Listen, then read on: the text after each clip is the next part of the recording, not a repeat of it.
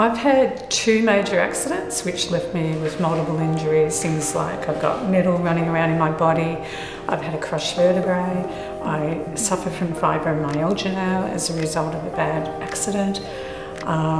So I've had a lot of significant challenges with my health. With Loz, I started doing the Pilates, and I'd never done Pilates before, and I thought, oh yeah, wonder how this will go.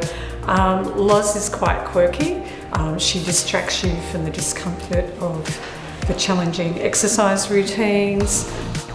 The more I got to know her, I just love her. It's so much better than just turning up to an exercise routine and the instructor just tells you what to do and then there's deadly silence. She makes it fun, she makes it interesting, and she's so good. I think any other Pilates instructor I ever had afterwards, later in my life, will have a hard job to keep up with her.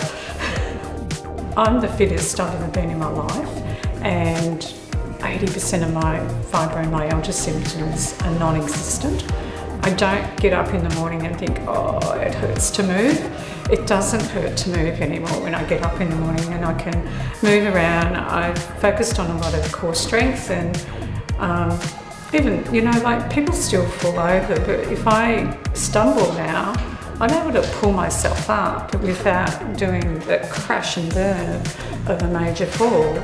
There's always a solution and something you can do to keep exercising and keep moving. I don't want to be this little 70-year-old hobbling along. I want to be a 70-year-old going out and going hiking and doing things.